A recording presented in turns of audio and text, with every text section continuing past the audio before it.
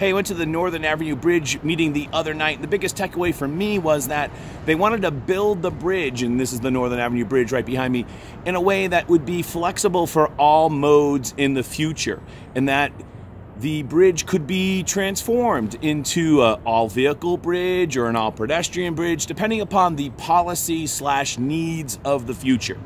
And the way that I look at this bridge here is cars already have their own bridge. This bridge was replaced by the Moakley Bridge. The Moakley Bridge has a tremendous slope to it. And if you build this bridge here for vehicles, it's going to require a huge arch to the bridge. There's just no way around it. There's not a lot of approach room for the left or the right.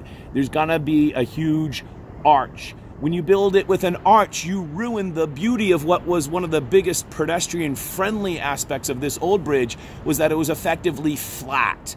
When it's effectively flat, it's pedestrian-friendly. When it's arched for vehicles, it's pedestrian-tolerant. And the reason why they want to raise it, there's actually two reasons, actually. A, navigation, and B, they're concerned about the water level rising over time. And I think there's actually a fairly simple engineering solution to this, and that would be to create a pier on either end, raise it up but flat, so that on either end you have a ramp for bicycles, stairs for people on foot, and maybe an ADA compliant, beautiful, like switchback Lombard Street type of ramp system if somebody wanted to go up the ramp.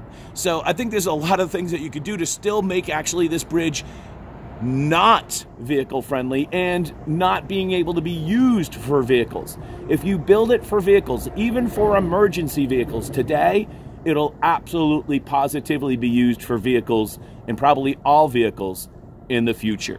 Which got me to wondering, where in the world could we actually find inspiration to build such a beautiful, long-lasting, generational legacy of a footbridge? I don't know.